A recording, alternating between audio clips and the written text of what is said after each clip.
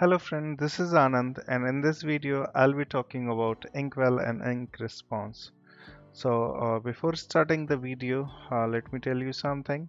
You can get the code from GitHub and link for GitHub is below in the description. And please subscribe the channel, hit the bell icon to get regular update and please comment about the video. So let's start. So here you see a simple code. It's just a stateless widget that we have created, and this we have used a material app. In the home of material app we are calling a stateful widget. Inside the stateful widget we have a scaffold with a app bar, and the body section we are showing a simple text inside a column which is centered. So now we have used a variable counter, that is int counter, and that's value is sliced to 0. That is what it is showing on the screen. And now inside this column what I'll be doing, I'll be creating a button, and I'll show you how a button looks and what we can do with the Inkwell and the InkResponse. So let me create a raised button here. So with raised button you need to provide a child, and inside the child you can write something, like you can provide a text. So let me give here click me. Okay, that's fine. With raised button we have one mandatory thing, that is on press. So let me with on press we need to write a function. So I'll be incrementing the value of counter. So let me do counter plus plus. Further I'll be calling set state because as we have changed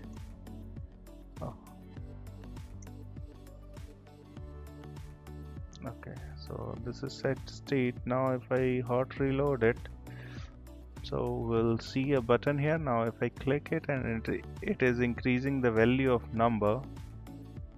So let me once format it. So this is how raised button work, and we have default rectangular size, we can't change it anymore.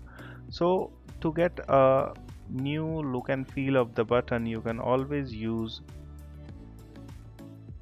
Inkwell or InkResponse widget that makes any child widget to act like as a button. So let me show you how we can use the Inkwell.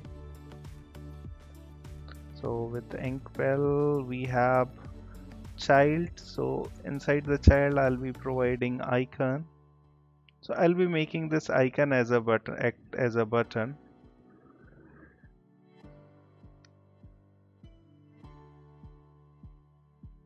So let me use account circle. Okay, let me give a size to it because icon size is very small.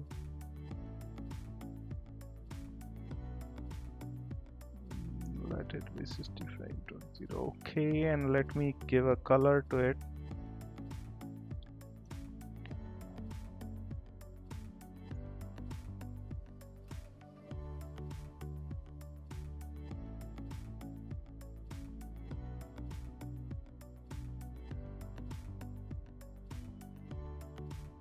That's fine. And we have given the child. Now there is like on tap gesture.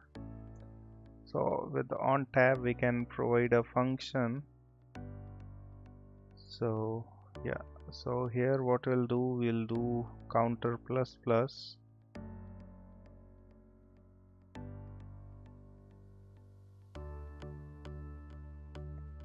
And we'll call the set state.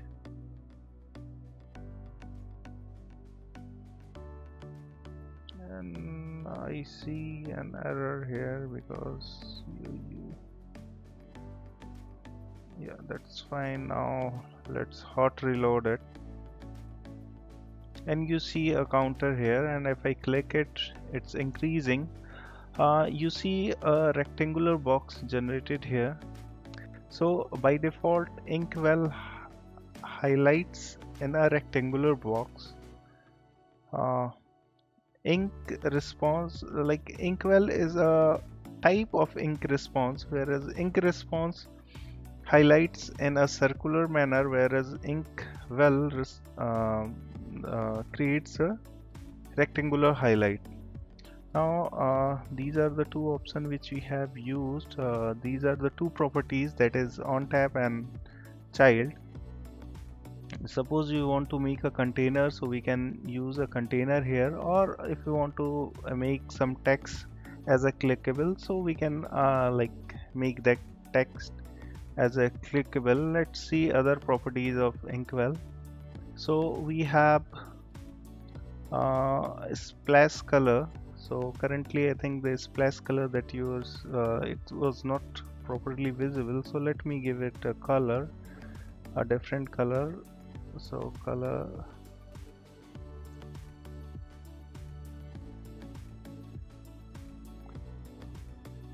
let me use light green Asian, hot reload it,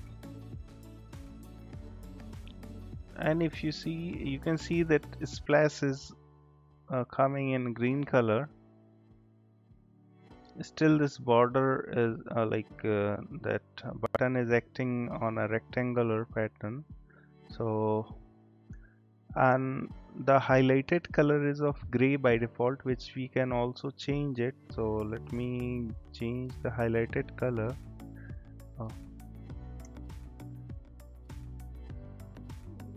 So we have highlighted color, and let me make it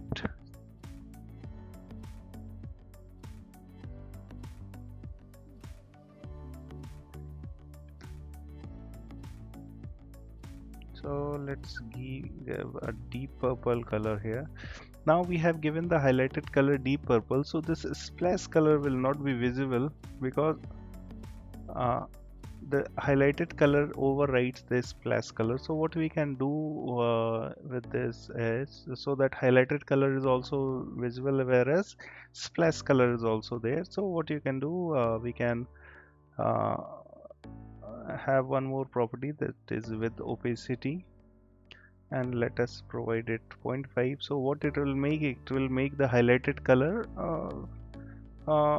partially transparent. So now you see highlighted color as well as the splash color going along with the highlighted color.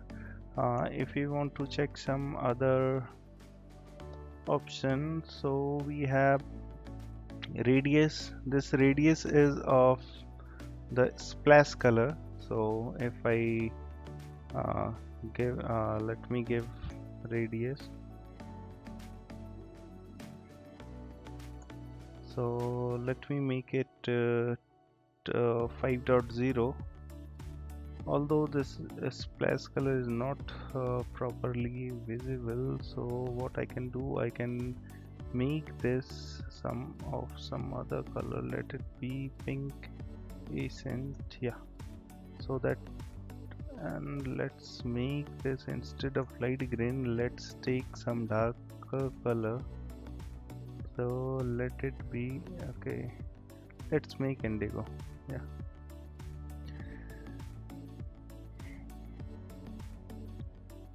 So now you can see that the very small dot appears, and so the radius of this splash color is 5, and we can change here the radius, and accordingly the splash color radius will change. So let me show you.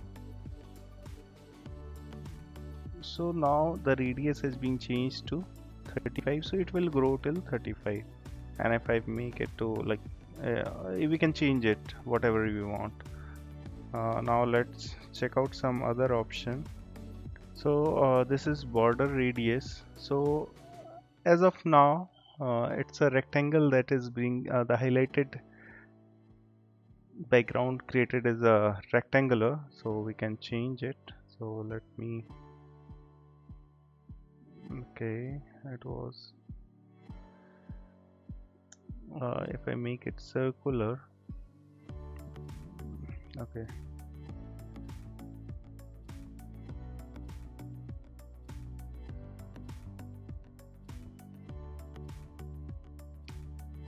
So after hot reload, you can see that the border now, the highlighted border which is created now is of 45 radius, so that looks more nice as compared to earlier.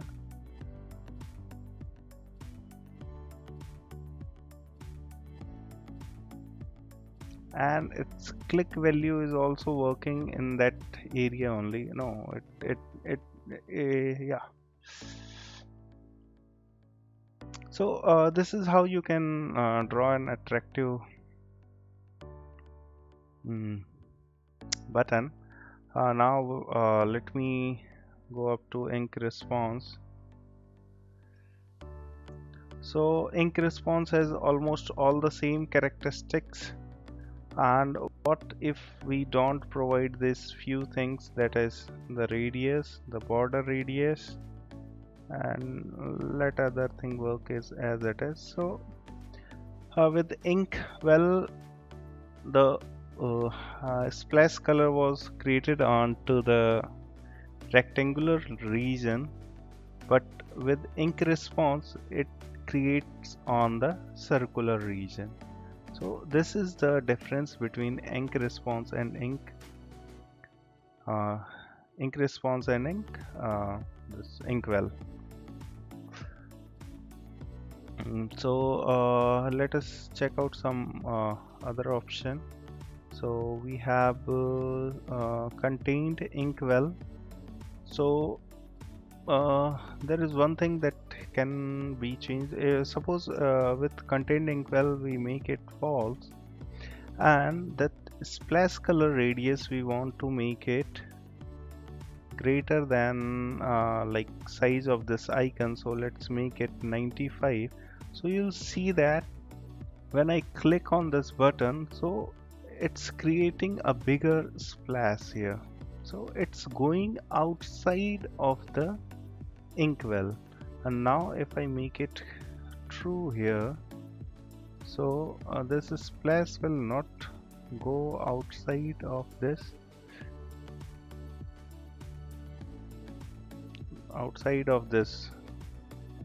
container. Yeah, so this is the difference between Inkwell and InkResponse. So that's all for the today video, and please comment and subscribe the video. Thanks.